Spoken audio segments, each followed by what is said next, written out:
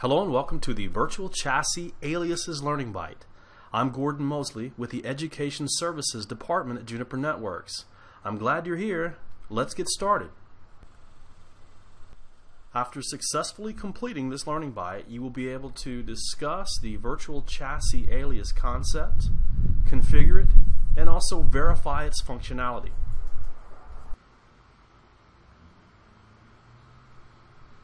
Well, let's start by examining what virtual chassis aliases are.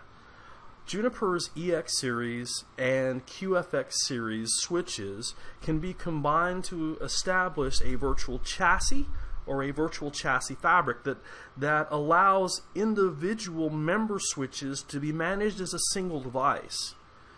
And in Junos 14.1, a new configuration option was added that allows administrators to assign user-friendly names to individual member switches that make up a virtual chassis or a virtual chassis fabric.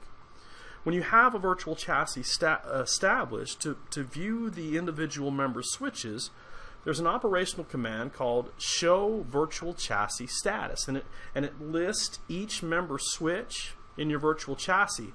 Now, the the member switches that make up your virtual chassis are identified by member ID values, and they're also identified by the serial numbers. So, and of course, you already have memorized every serial number for every switch in your environment, so you may not need this virtual chassis alias feature to help you kind of identify each member switch in a virtual chassis. But for the rest of us, I might like something a little more user-friendly maybe.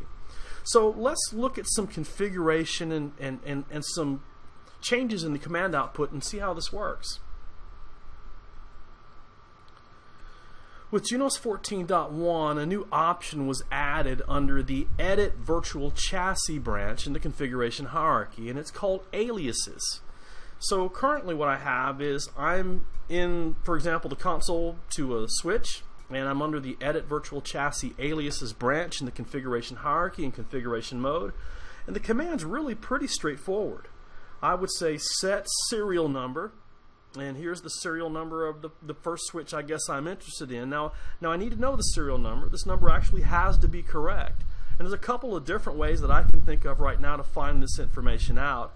If you already have your virtual chassis configured, I can run in the show virtual chassis status command. I can see the serial numbers. If the switches have not been combined into a virtual chassis yet, you can run a show chassis hardware command and get the serial numbers that way. So specify with the set serial number, this number. Here is the alias name I would like to assign to this device. Now, for the purposes of this Learning Byte, I have two EX4300 series switches that I've combined into a virtual chassis, and I would like the switch that has this serial number to be assigned an alias of Data Center Floor 1. And the other switch that makes up my virtual chassis, I'd like to assign an alias of Data Center Floor 2. So that's the command to add this to the configuration. It's very basic, very simple, very straightforward. I don't know why you wouldn't want to do this. And once I have committed these changes, now when I run the show virtual chassis status command, I'll see a new column has been added to the output called alias name, and I can see the alias names that I've configured and assigned to these serial numbers in the output. What I'd like to do now is connect to the console of these switches that have been combined into a virtual chassis and show you a little bit more. This is a console connection into a virtual chassis consisting of two EX4300 series switches. I'm going to run a show virtual chassis status command to kind of give you a before picture. Before we configure aliases, when I run a show virtual chassis status command, again, remember, I see the member ID values and I see the serial numbers, but I want to go ahead and configure some aliases so this output is a little more clear to me. Now, because it's no fun to sit here and watch me try to type in these serial numbers, I've kind of built this config ahead of time. And remember, the command was pretty basic, pretty straightforward. Under the Edit Virtual Chassis Aliases branch in configuration mode, I can say set serial number, here's the serial number of the first device I would like to assign an alias to, and I said set alias name, whatever you'd like the alias to be. In this case, data center floor 1, and I've also added in the second switch in my virtual chassis and assigned it an alias of data center floor 2. So I've built the configuration, I just simply have not committed it yet. So I'm going to go ahead and commit my changes, and once the configuration is applied, we're going to go back in and run the show virtual chassis status command again and see if our alias names appear. So it looks like I'm lucky. The configuration has been committed to both member devices in the virtual chassis. So I'm going to go back to my show virtual chassis status command again, and let's see if we see anything different. And again, here's our two member switches, member IDs, and serial numbers, but our big difference now is we've assigned our user-friendly alias through configuration to this output.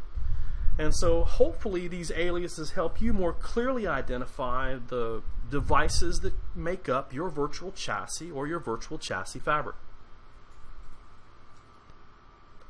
In this Learning Byte, we discussed the virtual chassis alias concept and saw how it can be configured and verified. For more information about Juniper Network's training and certification options, please visit our website. Thank you very much. Visit the Juniper Education Services website to learn more about courses. View our full range of classroom, online, and e-learning courses. Learning paths, industry segment and technology-specific training paths. Juniper Network's certification program, the ultimate demonstration of your competence.